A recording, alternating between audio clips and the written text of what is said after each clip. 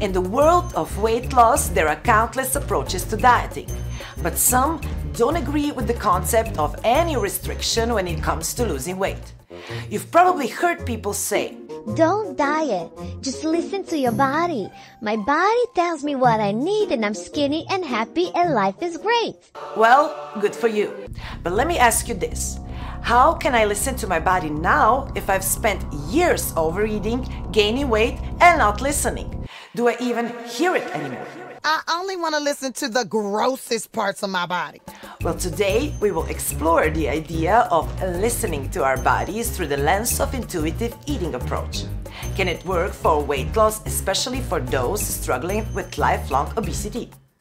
Hello, my dears, and welcome. I'm Marina, a registered dietitian, here to help all you weight loss warriors out there. As I walk the path myself, my mission is to help and guide you on your weight loss journey. Today, we will debate on intuitive eating and present its limitation when it comes to obesity and weight loss. Intuitive eating is an alternative to dieting that has received increased attention in recent years, although it isn't a yesterday's idea. The term was coined in 1995 as the title of a book by Evelyn Triboli and Elise Resch. The basic idea behind intuitive eating is that if we listen to our bodies, they intrinsically know how much and what kind of food we need to stay healthy. Put simply, you eat when you're physically hungry and stop when you are satiated without restriction on calories or types of food. Die, calories, die! Intuitive eating principles are somewhat philosophical as they encourage individuals to eat mindfully and pay attention to their body's internal hunger cues. They also propose to reject diet mentality, honoring your hunger and satiety, respecting your body regardless of weight, and honoring your health with so-called gentle nutrition, where you eat food that tastes good but also make you feel good. So far, so good. But here's the problem. You're always finding something to whine about. Intuitive eating stands as a holistic approach that helps foster a healthy relationship with food and your body and was never intended as a weight loss strategy, but many people on social media today promote it as such. They suggest that by accurately interpreting and adhering to your body's signals, you should maintain or achieve a normal and healthy body weight, neither undereating nor overeating. Now, don't get me wrong, intuitive eating sounds great and natural and how we should eat, or at least where we should be headed. But for many people, especially those battling obesity and trying to lose weight, intuitive eating simply won't work. Explain. There are major limitations to intuitive eating and weight loss that we will cover, but first, let me vent a little. Influencers and dietitians proposing the intuitive eating lifestyle as a sole weight loss strategy are usually slim, never had a weight problem, or a big appetite. They also possess more than a general understanding of balanced nutrition, as the majority of them meticulously track their calorie and nutrient intake for years prior to intuitive eating. And then they intuitively crave teeny tiny salads while preach to the rest of us that it's all about balance and how they regularly eat cookies and donuts. I especially have a problem with my fellow intuitive eating dietitians who promote themselves as anti-diet practitioners. The anti-diet approach often implies not changing your diet for the sole purpose of weight loss, which can be misleading, especially for individuals struggling with obesity. We know that obesity negatively affects health and shortens lifespan, with even a 5 to 10% reduction in body weight being clinically effective in reducing obesity-related health risks, and this reduction is already a weight loss success. Yes, many people struggle with disordered eating patterns or practice fad diets that put them on a restrict binge cycle and lead to weight yo-yoing, which isn't good. But more people worldwide are obese and need our help. Why we are suddenly rejecting all diets when literature on healthy eating patterns clearly shows that some diets like the Mediterranean and DASH diet are healthy and helpful. For example, a moderate calorie-restricted Mediterranean diet can lead to weight loss and sustained health improvements. Why this need to be radical in approaches and refuse any type of restriction when it comes to food intake, as though we are not living in an obesogenic environment? I agree with intuitive eating's emphasis on moving away from labeling foods as good or bad and promoting a healthier relationship with food, as this mindset can help individuals develop more balanced and less obsessive eating habits. However, there is a tendency to overcorrect by completely avoiding discussion about the nutritional profiles of foods to avoid being labeled as proponents of diet culture. Yes, specific foods eaten here or there don't matter as much as the overall dietary patterns that impact our well-being. But if someone's dietary pattern consists of high calorie, high fat and high sugar foods, advising them to change this pattern and possibly lose weight shouldn't be seen as diet culture but as a common sense. This doesn't mean imposing rigid food rules or moral judgments, but rather providing practical guidance for healthier eating. We are dietitians, and as healthcare professionals, our primary focus should be on improving health outcomes rather than simply making people feel good about their current state. This doesn't mean we should lack empathy. Rather, it means we have a responsibility to provide advice that promotes long-term health. Telling patients that weight loss is unnecessary or ineffective can be dangerous and irresponsible, especially given the well-documented health benefits associated with even modest weight loss. Our role as health workers is to prioritize health over feelings, though with sensitivity and understanding. While we should support our patients in building a positive relationship with food and their bodies, we must also be honest about the health risk associated with obesity and the benefits of weight loss. Advising otherwise is not only misguided, but can also undermine our commitment to enhancing the well-being of those we aim to help. Rejecting all dietary intervention because they might be seen as diet culture does a disservice to those who need structured guidance to achieve and maintain a healthy weight. There! I said it! Okay, moving on. First limitation of intuitive eating in regards to obesity and weight loss are hunger signals. The intuitive eating approach promotes eating in response to physical hunger and honoring your hunger. However, for people with weight problem, recognizing physical hunger is problematic. Research shows that individuals with obesity are more sensitive to hunger and less sensitive to satiety compared to those with normal weight. This discrepancy is due to hormonal dysregulations, especially concerning hunger and weight-regulating hormones. Ghrelin, often called the hunger hormone, stimulates appetite. Higher levels mean greater hunger. After a meal, ghrelin levels decrease, reducing hunger.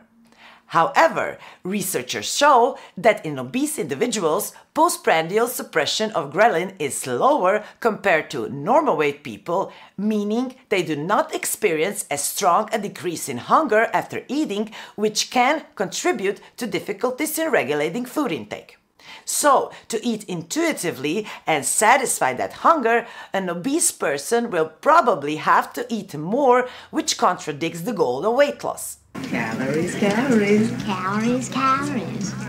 And when we are in a calorie deficit to lose weight, those levels of ghrelin will further rise, making us even hungrier. So again, intuitive eating cannot work.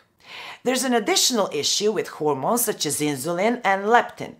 Leptin signals the brain to reduce appetite when energy stores are sufficient, while insulin signals satiety after eating by indicating adequate energy. In obesity, levels of insulin and leptin are elevated.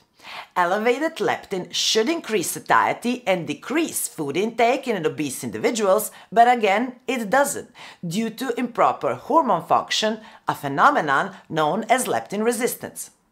Leptin is produced by fat cells in proportion to their size. More fat cells mean higher leptin levels.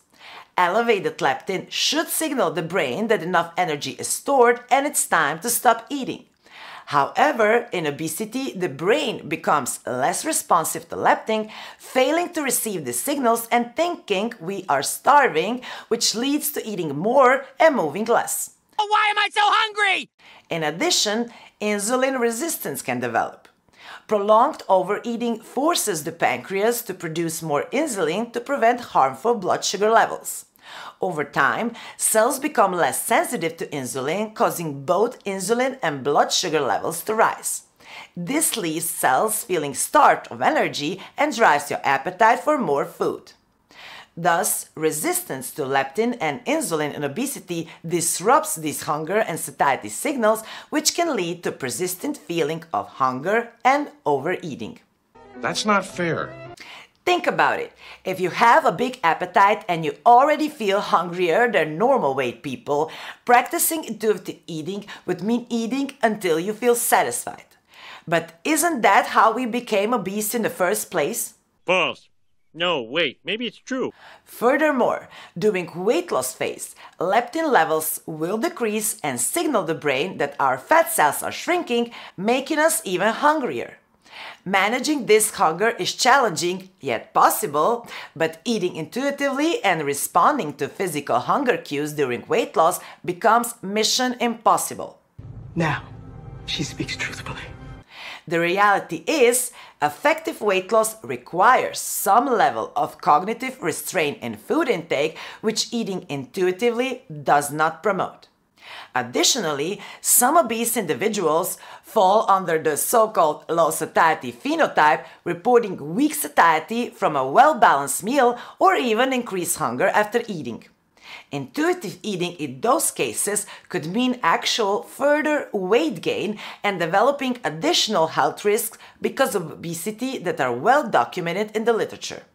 And yes, intuitive eating says honor your hunger and reject diet mentality. But it also emphasizes honoring and respecting your body. And if your body is affected by obesity and you have health problems because of your weight, actively trying to lower it is honoring your body and your life. Now, it's important to recognize that intuitive eating emphasizes distinguishing between true physical hunger and emotional hunger, which is also important for weight management. Emotional hunger occurs when individuals eat in response to emotion, and obesity and emotional eating are connected.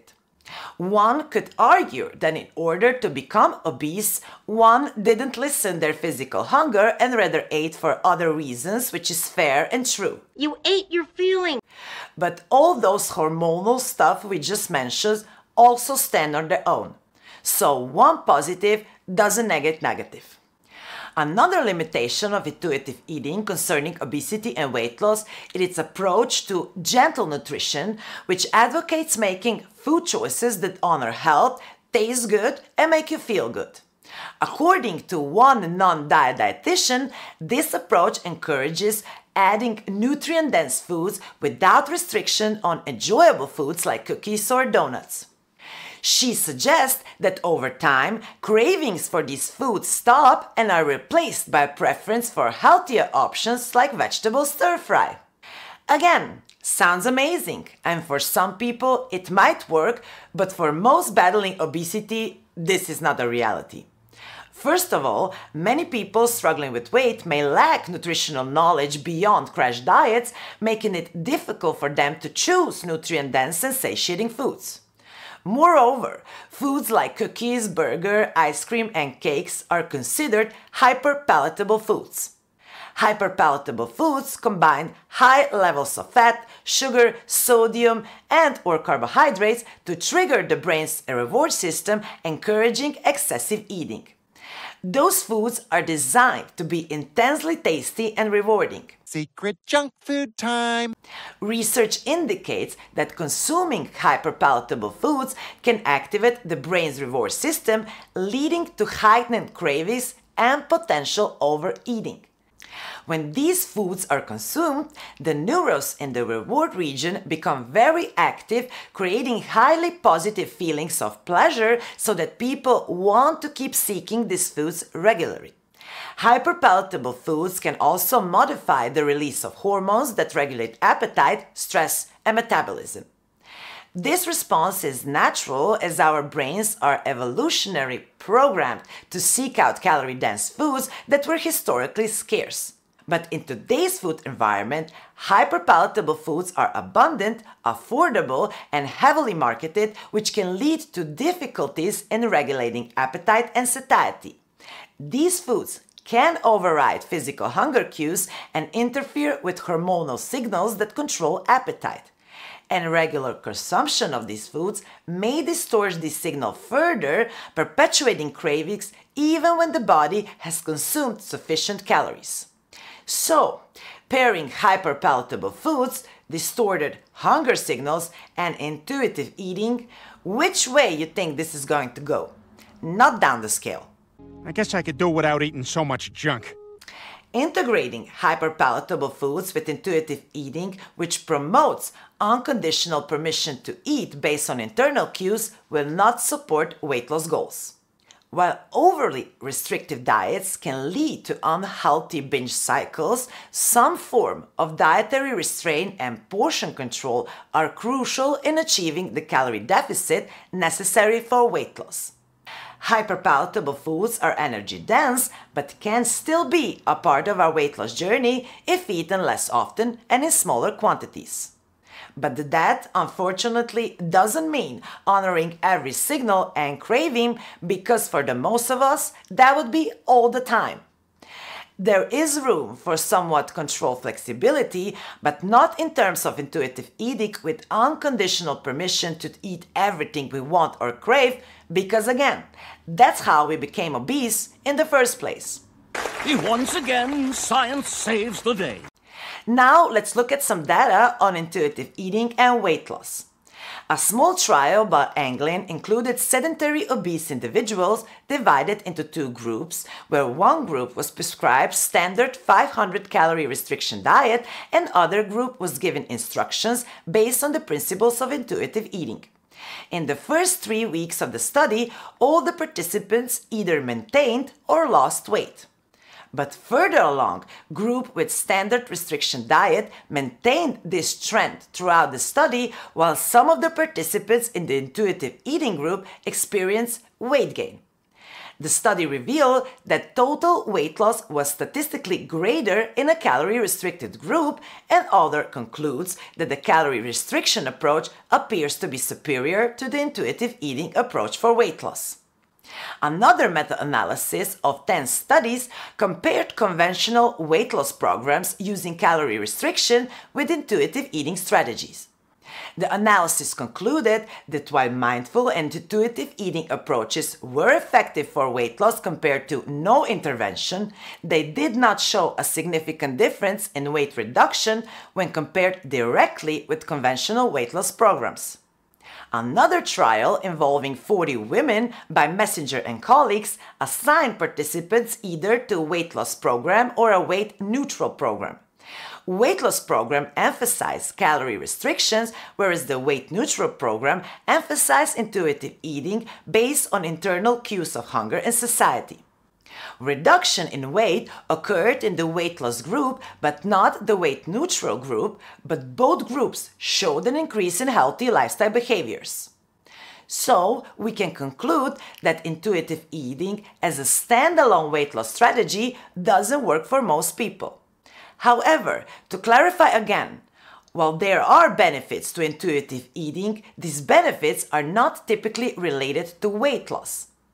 It was associated with a variety of positive psychological and behavioral outcomes.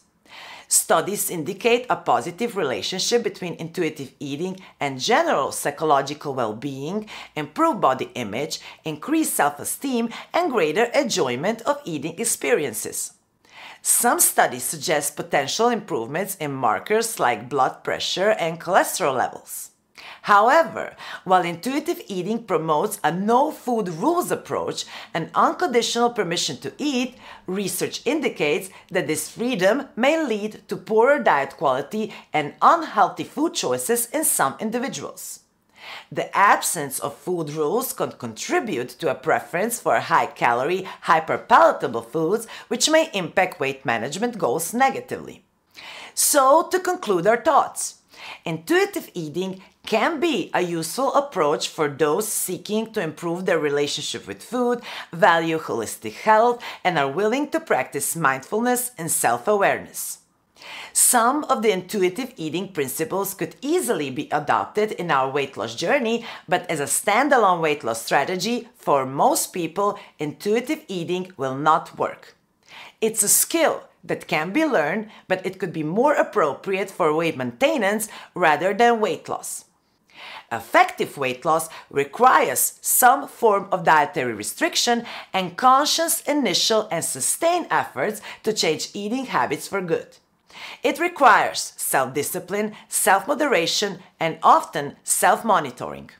For most people with weight issues, nothing about this is intuitive. Weight management also involves learning about nutrition and portion control, understanding and relearning about our hunger signals, and going to trials and errors. With time, we can start maybe hearing those distant echoes from our bodies louder and maybe even begin to listen. But in the meantime, knowledge, structure, moderation, discipline, patience, consistency, and mindfulness will be our guiding principle for successful weight loss. Thank you for watching, my dear, and like, comment, subscribe, and share if you found this video truthful and helpful. Let's support each other on our weight loss and life journeys. Until next time. Bye!